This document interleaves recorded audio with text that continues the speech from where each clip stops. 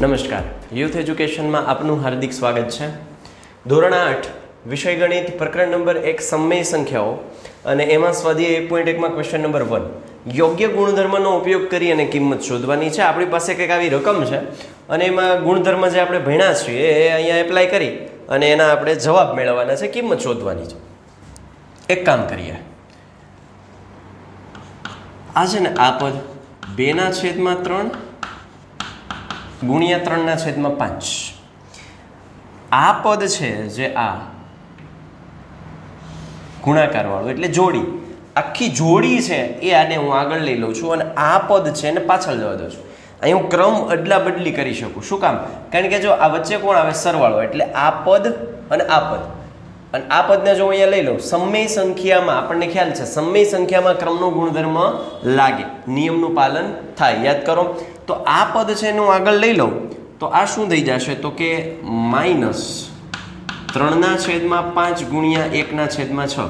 હવે આને આગળ લ્યો તો આને પાછું ભૂલી જવાનું નથી, એને પણ અહીંયા લઈ લઈએ તો +5/2 તો હતા જ.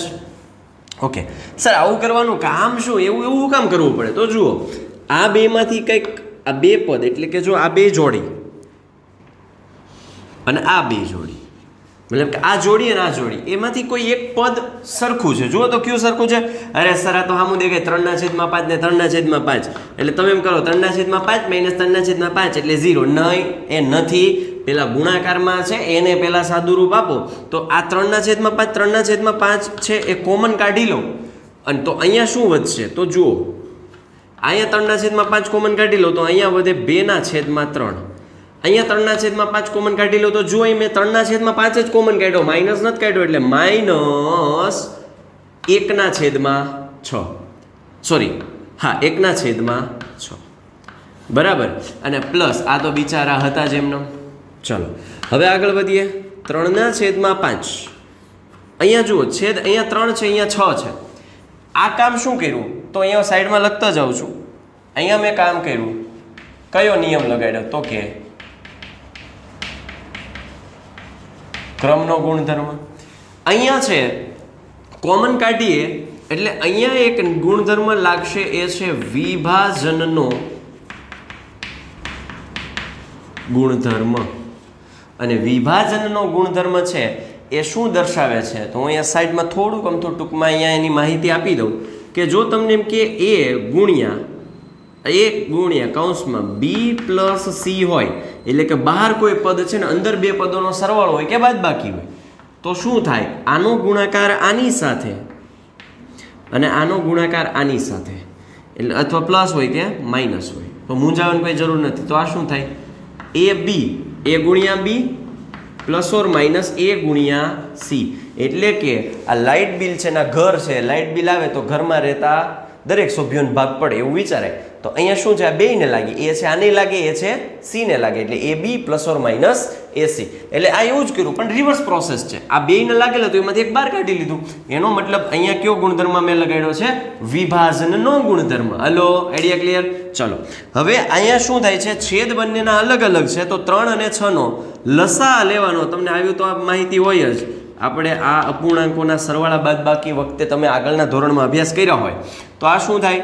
-2 દુ 4 ના છેદમાં 3 દુ 6 -1/6 પ્લસ 5/2. હવે તમારે જો આ સ્ટેપ લખીને આગળનું સ્ટેપ લખવું હોય તોય વાંધો નહીં, અને જો બુદ્ધિ ચાલે અને તમને એમ થાય કે સર આ સ્ટેપ છે એમાં 2ના છેદ હવે તો સરખા થઈ ગયા છે તો 2 વચ્ચે એક છેદ આપી દો. ચલો, આઈડિયા ક્લિયર થયો? હવે આ શું થઈ ગયું તો કે 3/5 તો હતા જ, અને અહીંયા શું છે તો કે -4 -1 નિશાની સરખી પ્રક્રિયા સરવાળાની, 4 + 1 5 નિશાની મોટા પદની એટલે માઇનસ, અને છેદમાં છગડીયું તો હતું જ, એ છગડીયાને કોઈ ચાળો કરવાનો છે જ નહીં, પ્લસ આ 5/2 એ તો હતા જ. ઓકે, હવે શું થાય છે તો તમને એમ થાય કે સાહેબ -5 + 5 0 થઈ ગયા. નહીં, એવી લોજિક નહીં ચલાવતા. પહેલા કૌંસ છે, અહીંયા કૌંસની સાથે જે છે એની સાથે પહેલા પ્રોસેસ કરાવવાની. અહીંયા છે છેદ ઉડી શકે એમ છે, 3 ગુણ્યા 2 3 દુ 6 અને 5 ગયા. તો હકીકતમાં અહીંયા શું વધે છે તો કે બરાબર 3 વયા ગયા. વધ્યું કોણ? અહીંયા માઇનસ કાંઈ નો હોય તો અંશમાં હોય 1, એટલે -1 ના છેદમાં આ બગડ્યું તો હતું જ. વત્તા આ તો આને તો કોઈએ કાંઈ કીધું જ નથી, તો બિચારો એમને બેઠું છે 5/2. હવે જોઈએ છેદ બંનેના સરખા, બંને વચ્ચે આપી દઉં -1 વત્તા 5 એટલે થશે +4 ના છેદમાં 2. નિશાની અલગ અલગ પ્રક્રિયા બાદ બાકીની, મોટામાંથી નાનું બાદ થાય એટલે 4 જવાબ આવે, અને નિશાની મોટા પદની એટલે પ્લસ, એ મોટા પદની નિશાની એટલે પ્લસ. 4/2 એટલે 2 × 4, ધ ફાઇનલ આન્સર ઇઝ +2. તો આવી રીતે આપણે આની કિંમત મેળવી શકીએ. ખાસ અહીંયા મોસ્ટ ઇમ્પોર્ટન્ટ પોઈન્ટ હતો વિભાજનનો ગુણધર્મ. એટલે આ વિભાજનનો ગુણધર્મ છે એ આપણે ક્યાંક ને ક્યાંક ઉપયોગ કરવાનો જ છે. તેમ છતાં હું ઉદાહરણ આપીને સમજાવું. એમ કહું 5 × 4 + 2. આનો જવાબ શું આવે? તો 5 × 4 ને 2 કેટલા થાય? 6. એટલે 6 × 5 = 30 આવવો જોઈએ ને આપણા લોજિક પ્રમાણે.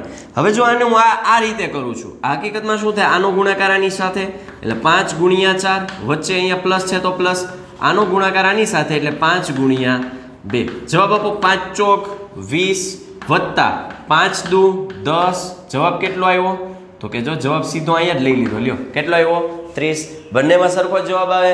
એટલે આ થયો વિભાજનનો ગુણધર્મ કે કૌંસમાં જ્યારે બે પદો વચ્ચે કોઈ પ્રક્રિયા આપેલી હોય તો ત્યારે બહાર રહેલું જે પદ છે એ બંનેના સંપર્કમાં આવીને બંને સાથે ગુણે, બરાબર? એને કહેવાય વિભાજનનો ગુણધર્મ. તો આ ઇમ્પોર્ટન્ટ જે પોઈન્ટ છે એ તમારા માઇન્ડમાં સેટ કરી લેજો કે વિભાજનનો ગુણધર્મ કઈ રીતે એપ્લાય થાય.